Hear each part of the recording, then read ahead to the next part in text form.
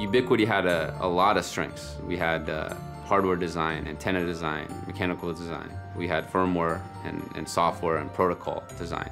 But the one thing we were missing was really our own radio design and our own modem design.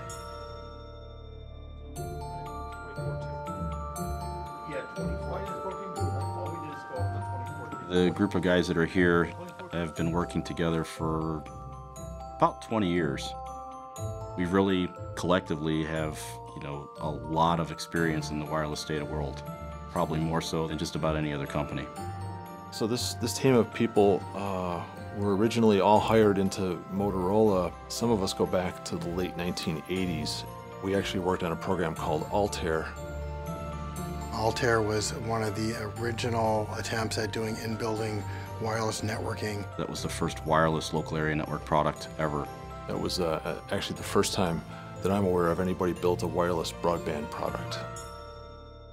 A lot of the work that we did on Altair sort of continued on through Motorola and eventually became a product called Canopy. Canopy is a very popular product now.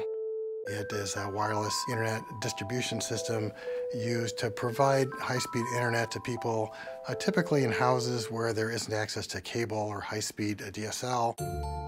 We had kind of run the Canopy product through maturity, and I didn't see a whole lot of additional room for growth there. So the UBiQUiTi team approached us. And we were looking to continue to build new stuff. And so that's what made it very interesting to be able to come over and work for UBiQUiTi, because their focus is the new stuff. It's working on high speed, it's working on low cost.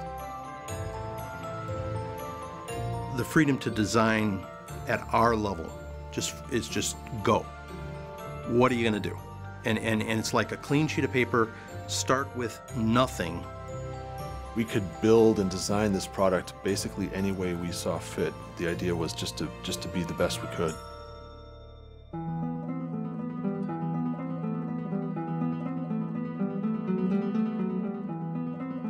airFiber is a new product line inside UBiQUiTi. This is the first of several products that are highly efficient, high data rate wireless broadband products.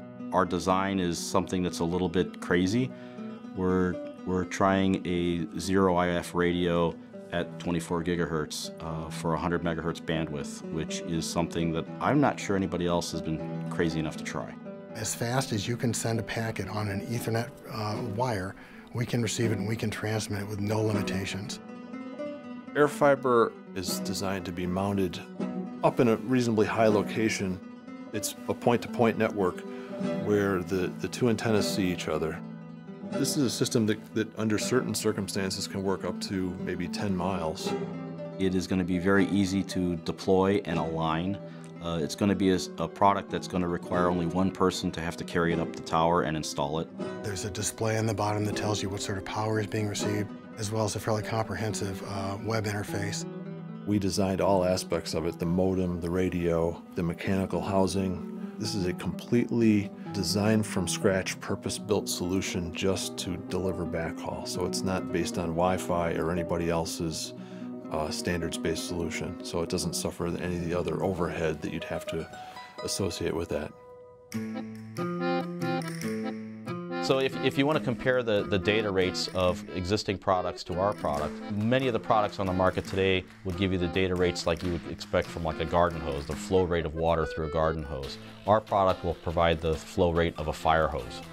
This product will do 1.4 gigabits of data, which is approximately 300 times faster than you would get from your normal home internet service provider. Operators are going to be able to get between 10 and 100 times more data throughput for the same dollar.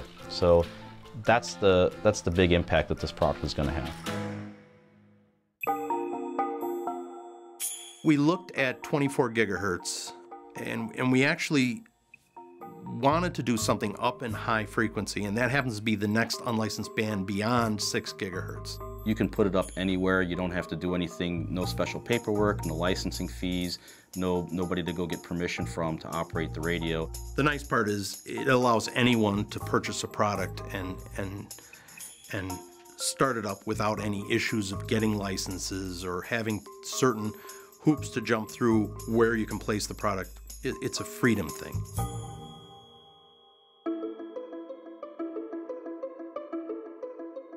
As far as I know, nobody builds a modem with this level of sophistication. Most people, when they build a modem, commit to custom silicon that's very expensive, very time-consuming. It's also very rigid in its architecture. You can't reprogram it. And if you make a mistake or a customer wants to change a feature, it's locked in stone and it's too late once it's committed. We call this a modem, but there may be times when we can actually reload different software into it and actually change the identity of this piece of hardware on the fly. So it's programmable and it can be flexible and do basically whatever function you want it to do.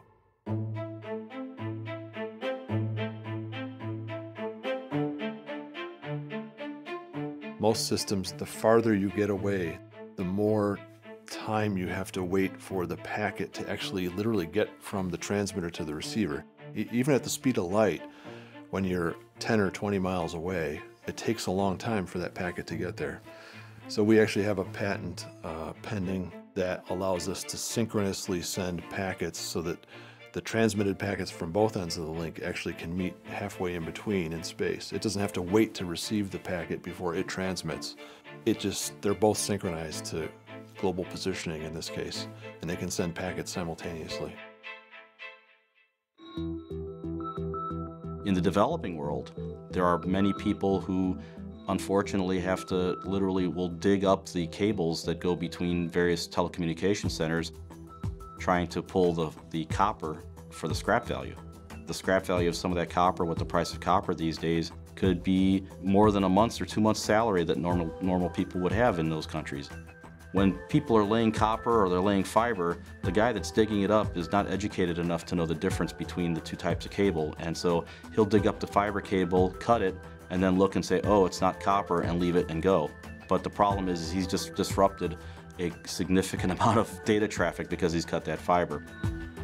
The nice thing about a wireless data link like ours is that you can secure both ends of the transmission link, and you don't have to worry about the mile or 2 or 5 or 10 miles in between. You don't have to worry about securing that and making sure nobody's digging up your cable because there is no cable.